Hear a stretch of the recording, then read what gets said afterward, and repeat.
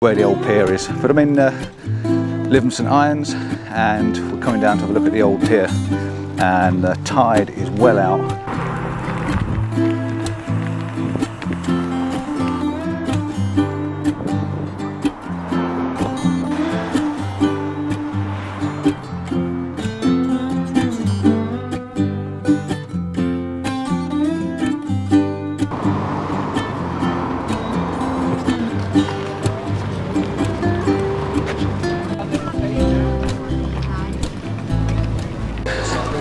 Hello, welcome to another little vlog. We are here to shoot something that's not got any water around it because I've just spotted it out of the corner of my eye. We're going to go and have a look anyway. If we don't take any photographs, it'll be a case of just we're here for a walk and a scouting mission and just to show them where the old pier is. But I'm in Lytham St Irons and we're coming down to have a look at the old pier, and the tide is well out. We were here a little while ago. Well, we've been here all morning. We've been shooting the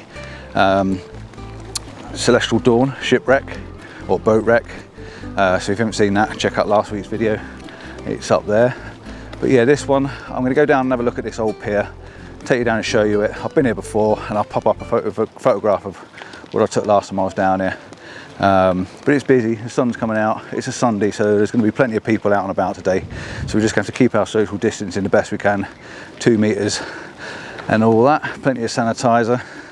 And I've got my appropriate footwear for the beach. As you can see, I've got my sandals on. So let's go hit the sand, shall we?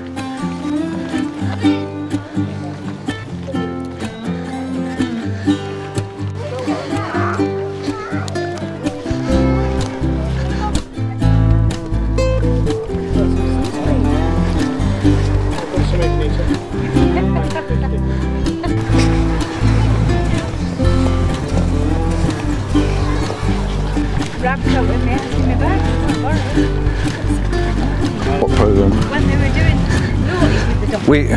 naughties with donkeys. Naughties with donkeys? Don't know, she's talking about naughties and the donkeys. I don't know what it is. We've got some donkeys down on the beach. How cool is that?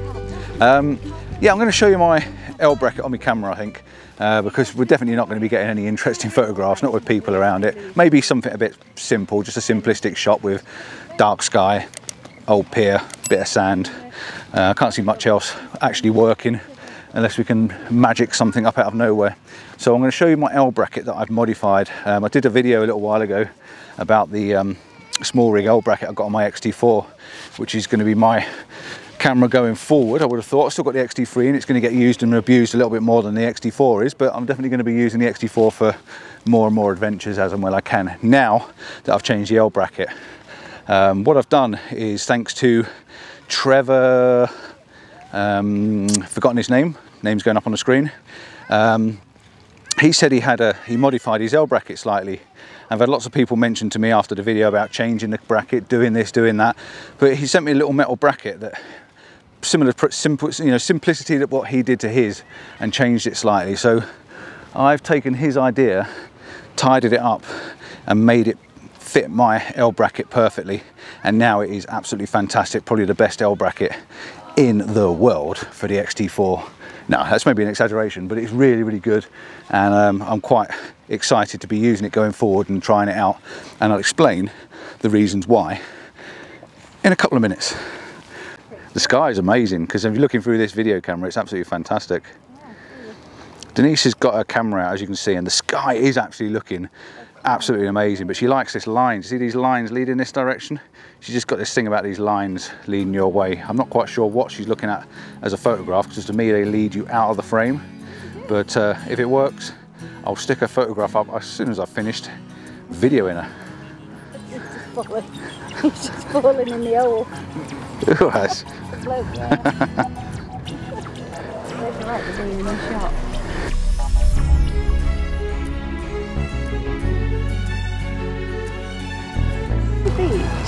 Tell them, you tell them. Of all the beaches and all the sand in all the world that they could walk into, they wanted to walk into your photograph. Go on, you tell them, babe, you tell them.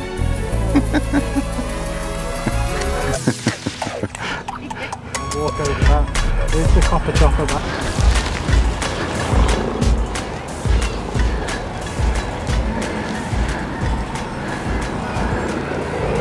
picture for the sake of a picture, but I actually quite like the shape of this pier and that, and the two-tone. I like the yellow and the dark grey sky. So I'm going to take my camera out.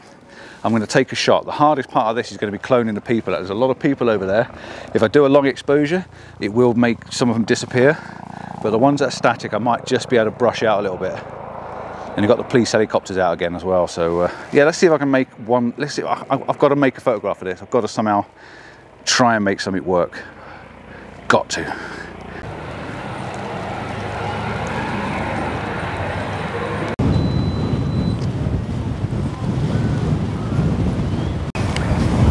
Oh, you can see now I've got my camera on the go, and it's actually taking a few exposures at the moment, but I want to try and explain my L bracket. You can see my L bracket as standard. This is the one that come with it.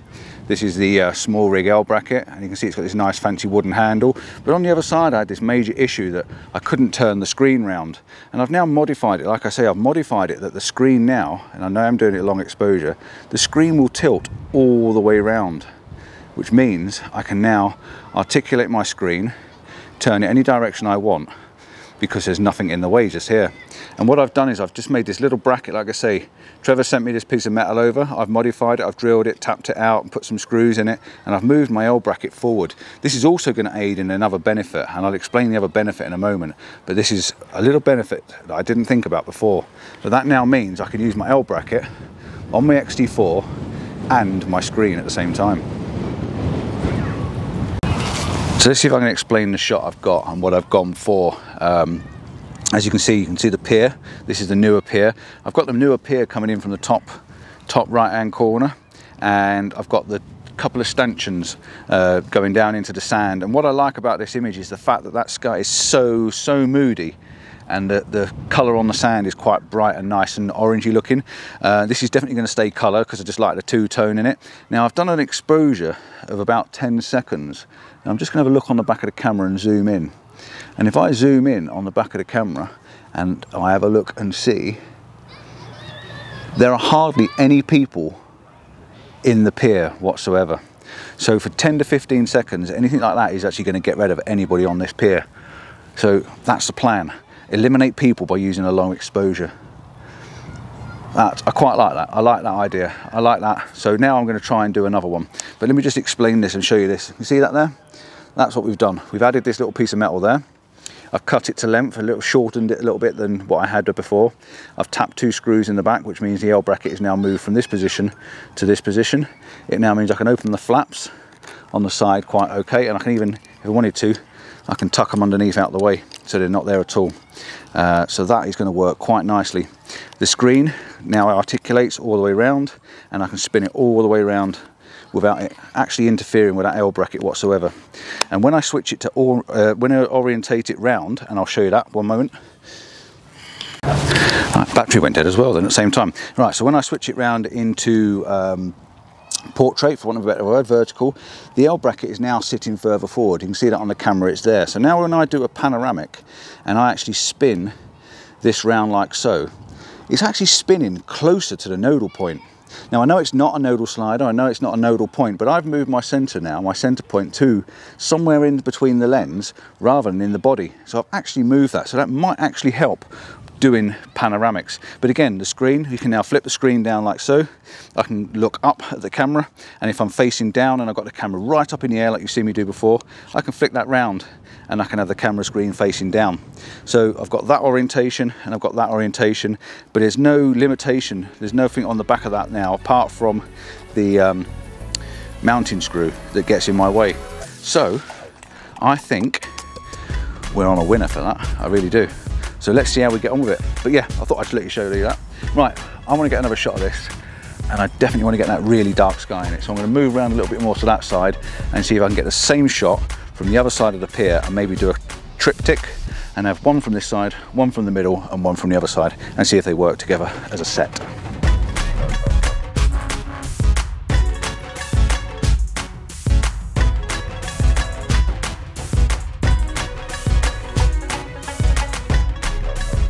This is definitely the worst conditions people wise, being on a nice beach, a clean beach, and a nice weather, nice conditions, nice and warm, because there are millions of people here.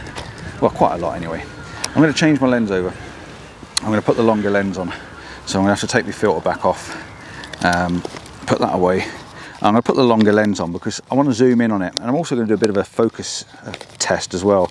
I've got this new 18mm lens that you can see me, it's not 18mm, the 80mm lens that you've seen me mention before, and I'm going to put the long lens on. And this is really difficult working in these because we've got sand everywhere and we really don't want the sand on the inside of the camera. So unlock that, take that off, just drop that back on straight away. We don't want sand on the sensor, do we really? There's no wind, it's pretty safe to do it. Right, I'm going to take that off the front. I've got a filter system on the front, so that's okay. Drop that in my bag, and I'm going to zip my bag up to make sure we don't have any sand going in my bag. Sand and cameras do not mix at all. Right, so now we've got this lens on. I'm going to spin that back round like so. Lock that off. And I'll take it off of that mount and clip it onto that mount because that's where it's more secure. Take the lens cap off, chuck that in my pocket, and then we're going to have a little look at this, see if we can get this to work now. So let's put the screen round there. Let's tilt that up. This is two shots. I've taken one on the 80mm, and I'm going to take one on this lens. And I know without even taking the photograph that through this lens that is blisteringly sharp. I've said it before, this lens is by far the sharpest I think Fuji make. Absolutely fantastic. Right, we're going to put the filter back on. We focused on the pier, filter back on, let it catch up of itself on exposure. There we go, it's given me 20 seconds. 2-second timer, ISO 160. Not sure what I'm on. Oh, I'm on F20, not good. I'll wait until that's finished and I'll change it. In fact, I won't, I'm going to knock it off. I'll kill it halfway through, there's no point in doing it like that. I want to be on F16. I've obviously knocked it when I got it out of the bag. Right, switch it back on. That's better, 13 seconds. We're right this time. And we're just going to see the difference, a comparison. I'll put the two images up next to each other, one with the 80mm lens and one with the 5140 lens, 1680 and a 5140. But this is definitely going to be sharper.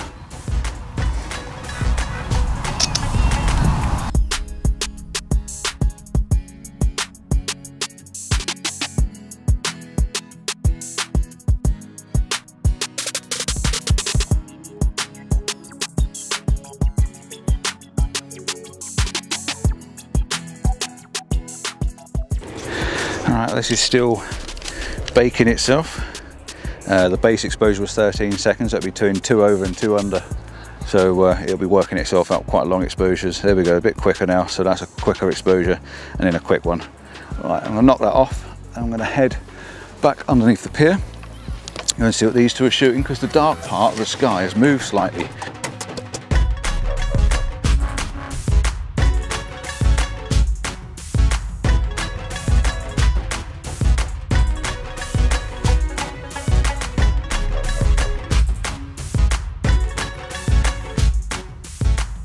So the better shot is from the left hand side of the pier, not the right hand side, because while I've been doing all the talking the lights moved, so yeah, we've got to go back again.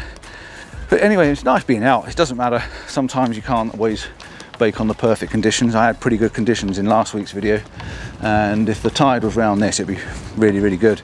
But I also know the tide on this beach comes up extremely fast, and the last time I was here, I'm pretty sure I videoed it, one of my very first early videos. It came in so fast it was hard to keep track of it all, to be honest. But yeah, let's shoot another shot from this side. Again, all I'm doing is going for very simple basic exposure. There's some people behind it, so I'm trying to move myself in a position where the people are almost obscured by the posts, which is somewhere around there.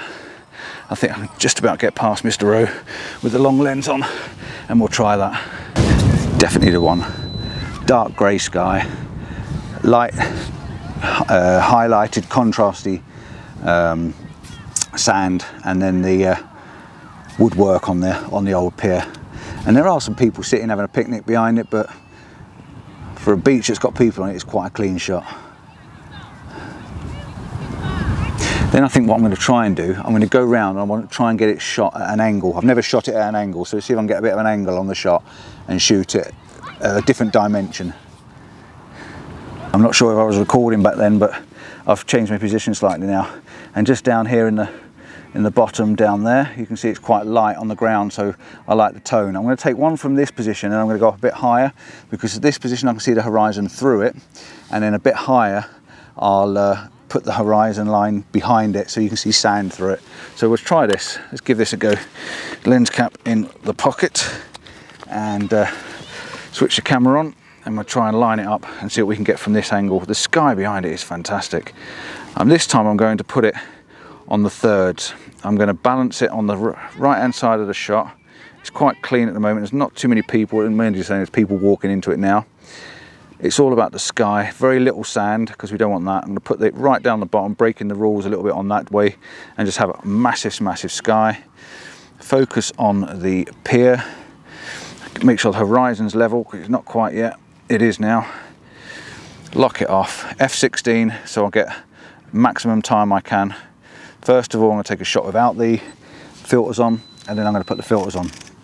So there's one without. Now I'm going to put the 10 stop on, just to really bring up as much time as possible. Let it set itself. There we go. It's giving me base exposure of 8 seconds. So that should just, any people walking around here should disappear. But like I say, for a beach with people on, we're not doing too bad. But the light bit of sand is definitely a two-tone contrast. It's really quite nice. This will work in monochrome as well, in a black and white. All about the sky and that little bit of detail with the pier.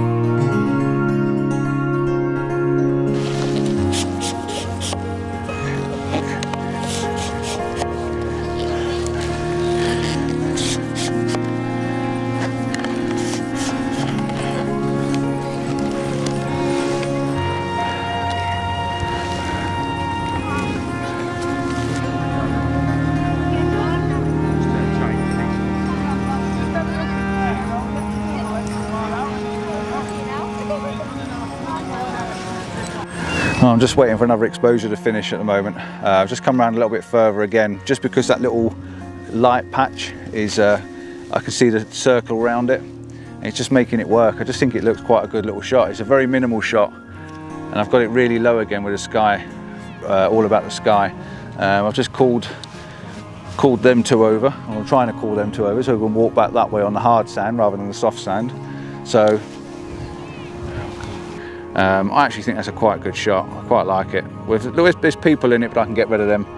F16, ISO 160, the base exposure is 10 seconds, and then the rest 2 over 2 under, which is giving me a lot longer in between each. F16, that's about all I can do really on conditions like this. So I think I might as well call it a day. Don't forget, I have a calendar. I'm sure the calendar is still available. So yeah, if you want to check out the calendar, 2021, I've got a few left. So yeah, please check that out. I'll send a link, put a link down in the description. So all I wanted to do really was tell you about that L bracket, shoot a nice minimal shot of the pier, because we're up in this area anyway. So I'm going to do one, and I'm going to go home. I'm not talking right, I don't feel right, and it feels a bit strange. Oh look, they're actually coming towards me now, so we can walk on the hard sand. Right, I'm going to go. Till next time, don't forget to check out next week's video and last week's video, because we were down shooting the Celestial Dawn, which is the shipwreck, and it looks a lot better than what this did. But I still think there's a pretty good shot here, considering the conditions, and I always make something out of the conditions, don't I? Let's face it, you're out, put some effort into it, and you'll get there in the end. Till next time, ciao for now, bye-bye.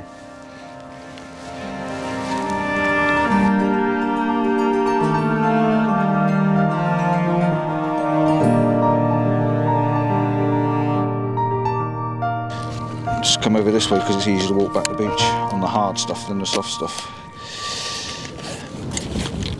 If you're struggling, we can get you a donkey.